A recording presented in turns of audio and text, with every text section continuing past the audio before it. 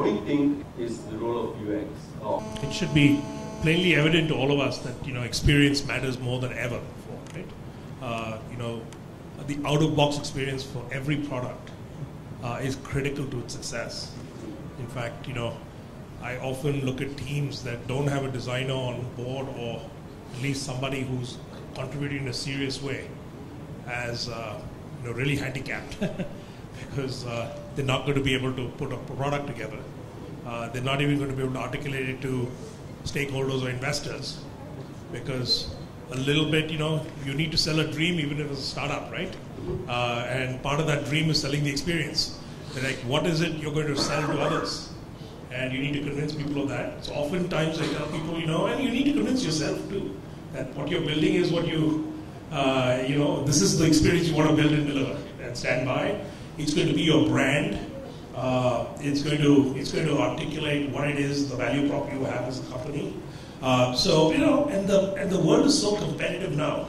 You're literally one click away from, being rejected, right?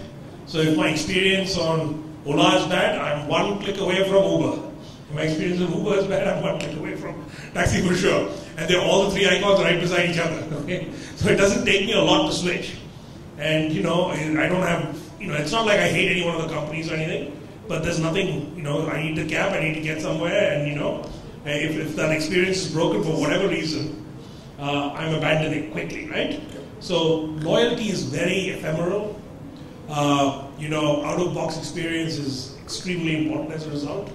I think you've got, it's not just UX, it's CX in my mind. It's the customer experience that matters.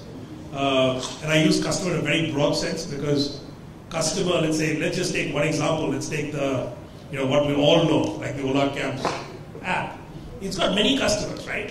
When I'm about to order the cab, I'm one customer. When I'm sitting in the cab, I'm a different persona. The driver of the cab is also using that app. He's a different persona.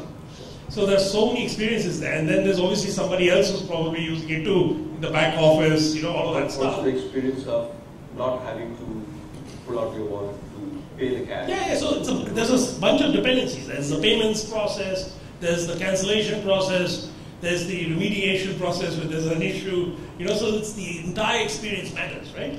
And oftentimes, especially in payments, for instance, with two-factor and all of that, you don't control everything. You've got to work within that framework, right? So just to answer the high-level question, I think product design matters more than ever.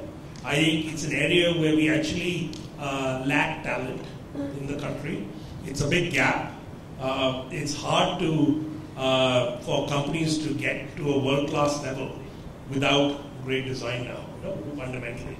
And those that get there, it's not a given that just because you have great design, it's going to be a great product or a great company. But clearly, those that don't have it will have a much harder time succeeding, right?